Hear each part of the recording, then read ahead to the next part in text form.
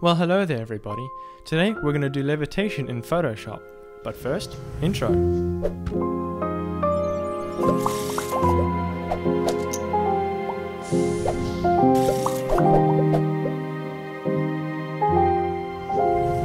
So before we get into it, I want to mention that having a background for your image is very important.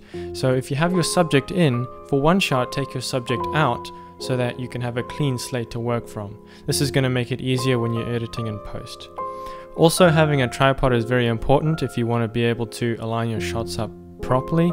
It also saves a lot of time, and I'll let you know what I mean by that in a little bit later. Also, I paid attention to having some clothing dangling from the subject. That way it just adds a little bit more dimension and gives it a little more realism. So let's get right in. So as you can see, I have my two layers here, and I'm going to just bring down the opacity of the top one, which has my subject in it, and the bottom layer is with the clean slate with nothing in it. And I'm just going to align the two shots up. I'm going to use the lamp as a reference, and as soon as I see it line up, it's going to look pretty good.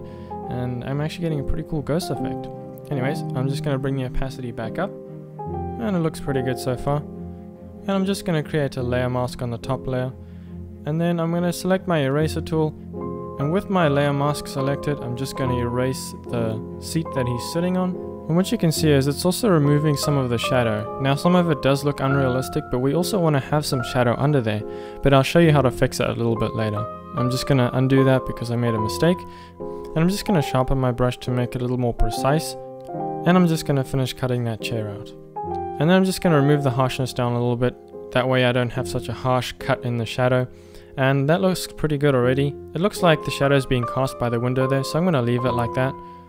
But as you can see, we removed the shadow from underneath him. So I'm just going to create a new layer, select my brush tool, and I'm just going to have a soft brush and paint black over the image.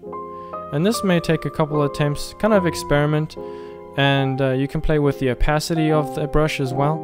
And remember, you can also make the center of the shadow a little darker than the outside. That just kind of gives a little more realism to it. And I'm going to play with the opacity of the layer. And then the next thing I'm going to do, just for fun, is just to create a new layer, and I'm just going to paint black over the windows to make it look a little less bright. And that's it. If you guys like Photoshop tutorials like this one, or maybe some photography tutorials, filmmaking tutorials, or just building your own brand, consider subscribing.